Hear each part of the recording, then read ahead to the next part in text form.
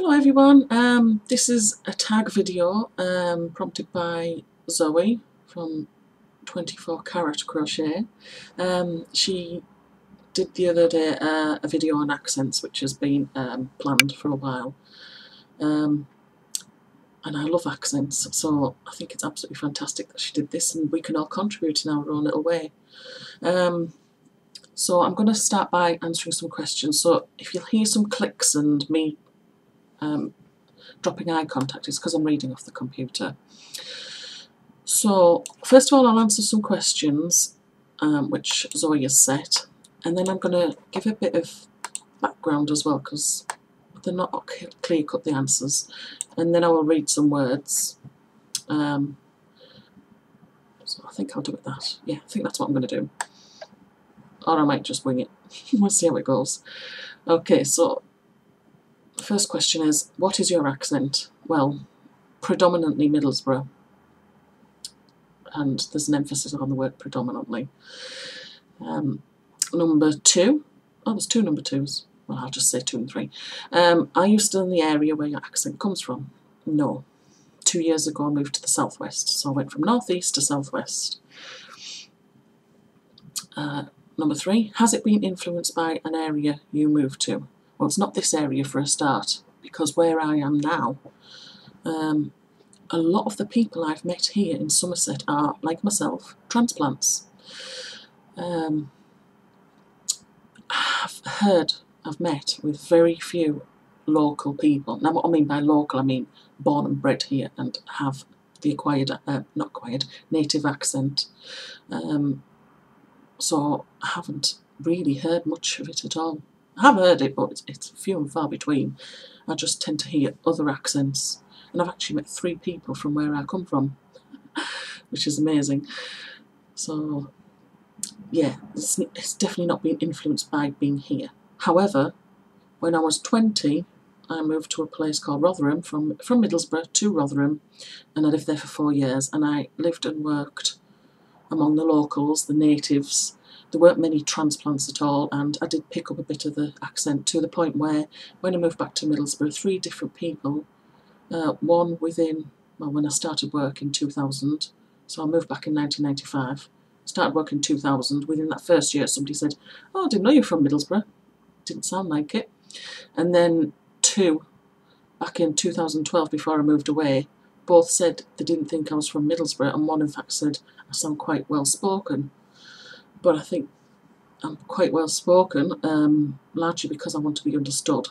I grew up mumbling, often getting my words mixed up. It was like a verbal dyslexia.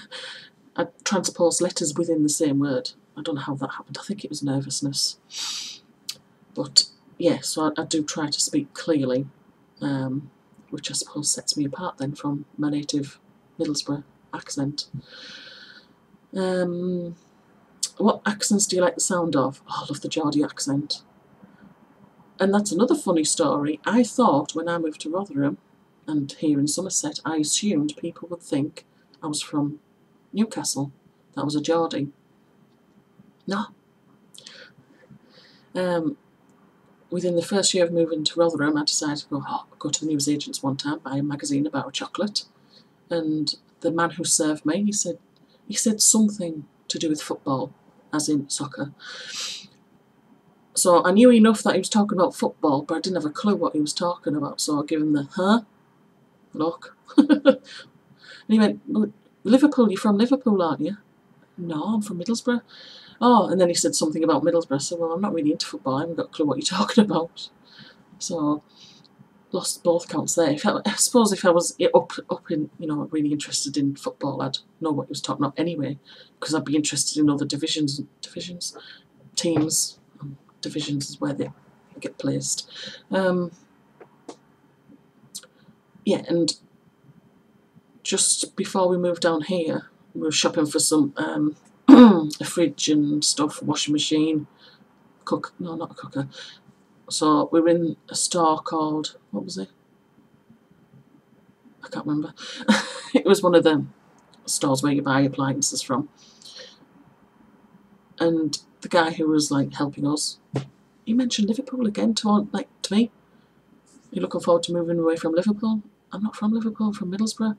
But it's funny you should say that, because there is definitely a Liverpudlian influence in the Middlesbrough accent. And I can hear it with some locals, my parents even, although my mum denies it. And she's going to go mad with me when she hears that. But she denies she says certain words in a certain way, but she does. But when she's conscious of it, she changes. Yeah. Sorry, Mum, but you do. And those words, what I'm talking of, are, I'll say it how I say it. Purple, work, word, shirt, purse, book. But how I can hear locals say it, which is very similar to Liverpudlian, is purple, work, word, shirt, purse. You can hear it, purple, work, shirt. Yeah. Tegzee will know what I'm talking about because he's originally from that area.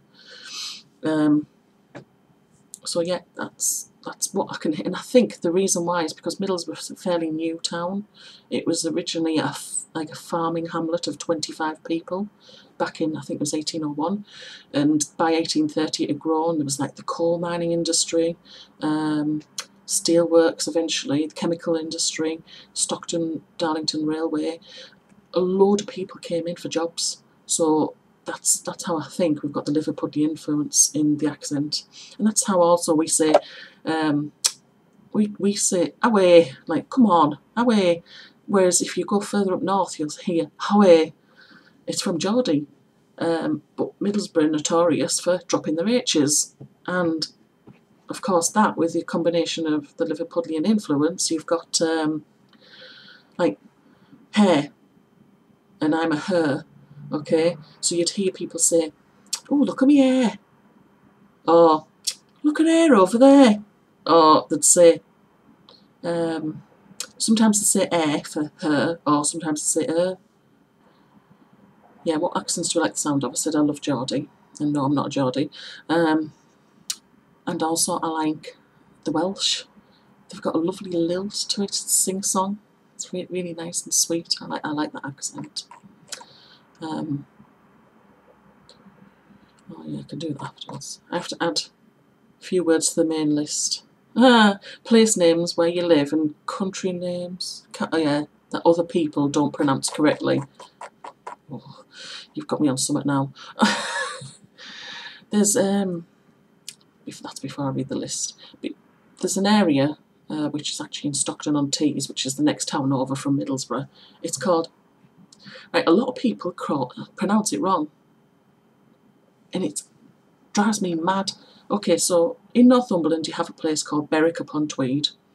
Further south you have a place called Warwick, which is in Warwickshire, and those are both spelled. Like Berwick is B-E-R-W-I-C-K, Warwick is W-A-R-W-I-C-K. So it's pronounced Berwick, Warwick. So it's pronounced like it's a double R, not an R-W. Yeah? Well, the place in Stockton is called Ingleby Barwick, but loads of people pronounce it Ingleby Barwick. Another mispronounced place name is actually Middlesbrough itself. Now, it's spelled M-I-D-D-L-E-S-B-R-O-U-G-H. Middlesbrough. That's how we pronounce it. Those from outside the town, some of those, unless they've actually heard it pronounced, tend to pronounce it Middlesbrough, and even spell it Middlesbrough. They put the O after the B. There is no O after the B. There is if you're in Kentucky, but not in Middlesbrough, Cleveland, England. And also, it's not helped much by some football fans who say, up the borough. They say B-O-R-O, borough, the local football team, Middlesbrough, the borough.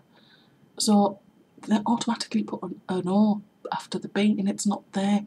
So that does not help other people spelling or saying Middlesbrough correctly. There's another thing that they tend to say where I come from. Like, we pronounce, like, we say glass, bath, path, would say glass, path, bath. That we pronounce an R in there, but there's visually no R in there. I bet you didn't know, Gonnie. Sorry about that. So what was I saying? I was saying like words like glass, path, and bath. where there's no visually letter R in there, but some people seem to say the letter R.